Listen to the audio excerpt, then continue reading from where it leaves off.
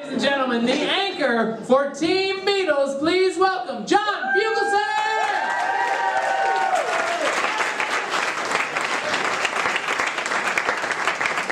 Where to begin? You fucking Philistines. Let's start. First off, Karen, what a pleasure. That intro for a band you never heard of before today.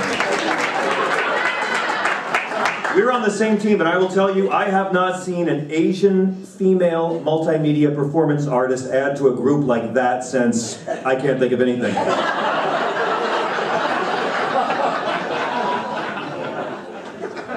There's a fucking flute on Hey, You've Gotta Hide Your Love Away. McCartney plays multiple recorders on Fool in the Hill, okay? Just put that shit to bed with you. Recorders, no. By the way, I'm glad we talked about Jethro Tull. Are there any millennials left after the Jethro Tull conversation?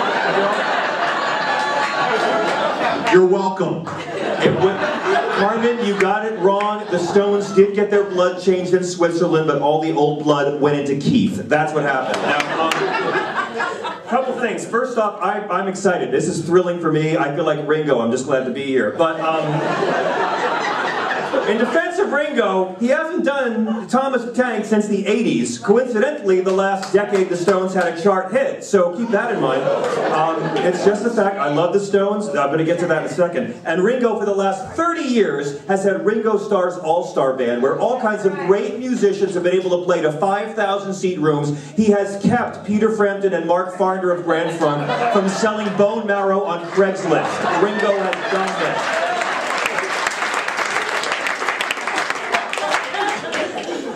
And Mick is 75 years old with a 2.5-year-old child, girl, which means in 14 years, she'll be old enough for Ronnie Wood to hit on her. Let's get started.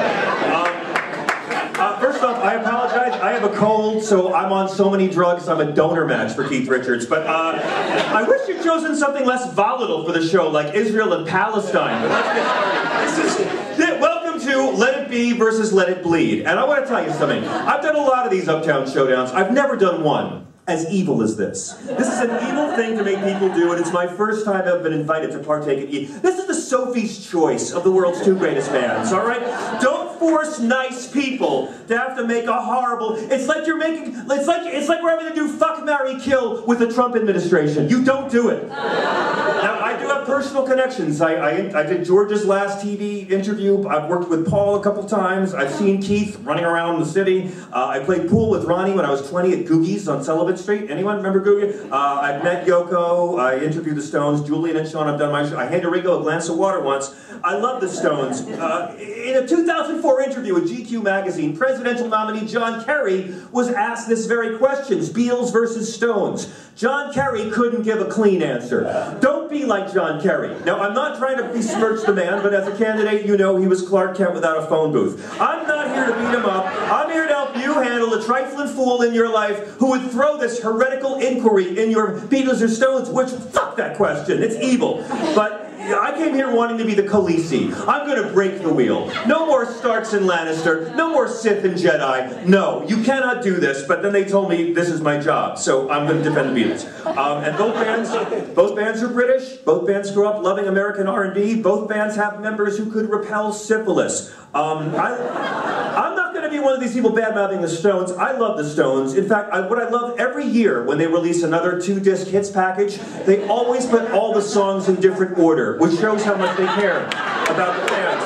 Because they can't remember what the order was the last time. Okay, the Beatles are better. We're just here to shuffle around and do this process. You guys know it. Many bands have tried to copy the Beatles, but only the Rolling Stones have been copying the Rolling Stones for the last 35 years. Now, I usually rank best by who did LSD first, but let's go by numbers.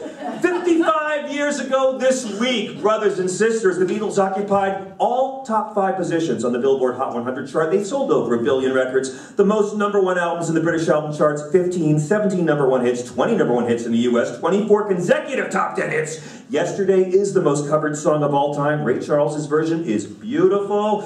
72 songs on the US Billboard chart. First band to have 3 double albums hit #1 in the same year, and that happened 26 years after they broke up. Even the worst Beatles albums are great, but the worst Stone albums are not very good. The Beatles wrote virtually all their own material. The Stones' second album is 90% covers, and it's called Rolling Stones No. 2. The two best-selling vinyl LPs in 2017 overall, Pepper and Abbey Road, no Stones album charted. But these are just numbers, and numbers can lie. Popularity alone doesn't make you better, okay? Donald Trump got more votes than Hillary Clinton, and he didn't. That's the wrong thing. All right, the Beatles started everything. All that is rock came from them. It's like the Big Bang versus a bigger bang. No one remembers the Rolling Stones' last album of original material, The Bigger Bang, 2005? I can go home now. If there's no Beatles, there's no Rolling Stones. They didn't just write the rules. They wrote the Stones' first charting single, a song they gave to Ringo. I Want to Be Your Man, John and Paul knocked it off in less than 2 minutes, said, you can use that. Lennon later remarked, we weren't going to give them anything great, right? And a minor ditty created for Ringo became the Stones' first song, and the Beatles made all the royalties off it. The Beatles invented modern rock. From the stadium show to the music video, first to print lyrics on an album, to the concept album, to bands starting labels, the Stones were not innovators like the Beatles. Stones made great rock with each album. Beatles changed what rock could be with each album. Helter Skelter and I Want You, She's So Heavy are considered the first two heavy metal songs. First band to ever have a single with 2 A-sides. If there's, Stones have a better logo. I'm going to give you that. I love it. The Beatles have the 2 greatest songwriters in rock history, and George is a great writer. George did the best solo album of any Beatle or Stone. This group did I Want to Hold Your Hand, and within 3 years, they're doing Strawberry Fields Forever and Day in the Life. Hey Jude and Revolution are on the same fucking single, and here's a quote, the Beatles were the first to actually find that middle path between the artistic and the intellectual, and at the same time still be on the street. That would be Keith Richards that said that. I can go home now. He was so strung out when he said that. He didn't know what he was talking about. I will grant you, Paul McCartney's Wonderful Christmas Time sounds like 2 Casio keyboards fucking. I agree.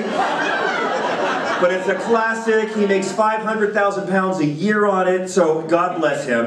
Bob Dylan got the Beatles high the first time. They met Elvis. Here's what it is, and this is a big thing. A few weeks ago, Mick Jagger's name was trending on Twitter. You saw it, we saw it. We all thought the same thing. Oh my God, I hope it's not a solo record. We all thought it.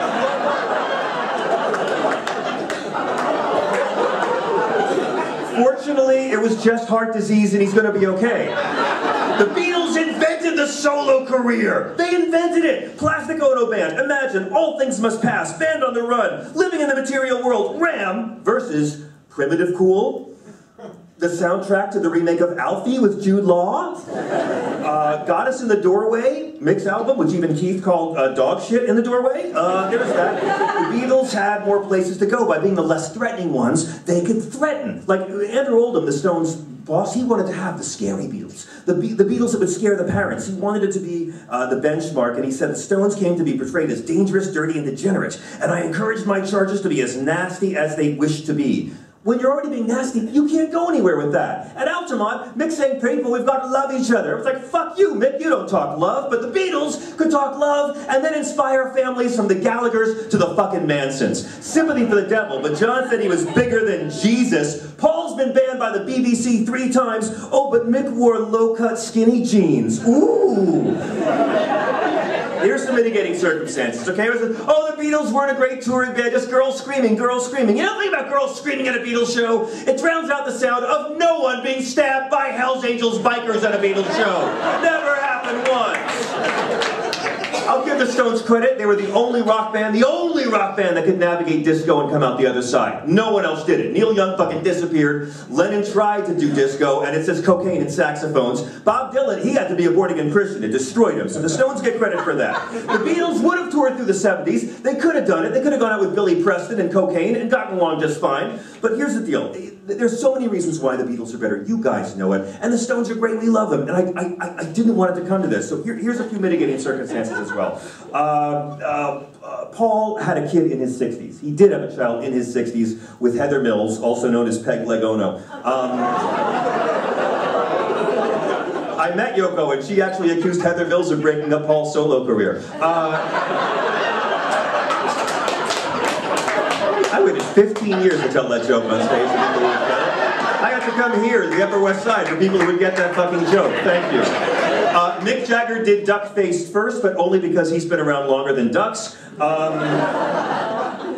Let's see. Finally, the Beatles. You know, fuck you for saying, fuck you. You're brilliant, but fuck you for saying, oh, here's the greatest song from the White Album, and you play Oh Blood, Oh Blood. Helter Skelter, motherfucker. Okay? When you turn on Charles Manson, you're scarier than the Rolling. The Beatles' last album, Abbey Road, has a children's song about a serial killer who uses hammers. They're the badass band, and Tull is millennial repellent.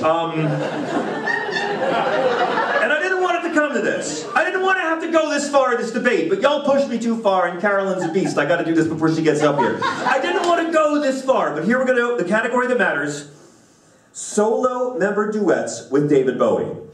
Oh, shit. John Lennon did a duet of a song he wrote with Bowie called Fame. Anybody remember what Mick Jagger did with David Bowie? Dancing in the Streets, the remake, I Can Go Home. But wait, we're almost done. Yeah, serious, Dancing in the Streets with them. Finally, in closing, here's the difference. The Stones sang about me and you and her. Beatles sang about all of us. Beatles sang about love. And the Stones don't have to. They're great with what they do. But right now is a time when we need hope more than ever, and when we need love more than ever. And the Beatles wrote love songs, and not just love songs, they wrote love songs about their wives. Paul wrote Long and Winding Road and My Love for Linda, and John wrote Jealous Guy for Yoko. George wrote Something for Patty, and then Clapton wrote Layla and Wonderful Tonight for Patty. I mean, like the Beatles wrote love songs for their wives that became classics. What's the most romantic song the Stones ever wrote? Angie, about fucking David Bowie's wife. Not quite the same. We could talk about the movies. You can compare Hard Day's Night, the best rock and roll movie ever, versus Cocksucker Blues. Anyone know Cocksucker Blues by the Stones? No, they don't have VHS anymore. Ed Sullivan, 74 million. The Beatles would not play to segregated houses. So if you don't pick the Beatles, you're in favor of segregation. The rooftop concert, and finally, I'm gonna leave you with this. My child is in first grade. I held up $1. I said, "Who's that?" He said, "George." I said, "George who?" He said, "George Harrison." I let him keep the fucking dollar. And so when evil people like the formerly good people at this show come and say, "Beatles or Stones, Beatles or Stones," here's the answer, and I'm going to tell this to you in exchange for you letting Beatles win. Here's your answer every time when someone pulls this shit. You say this: Beatles Studio, Stones Live. Beatles Studio, Stones Live. You will win every debate on this. It's the truth. You get to have it both ways. It shows you know what you're talking about, and it will allow you to discuss those 700 live versions of Satisfaction. I yield the floor!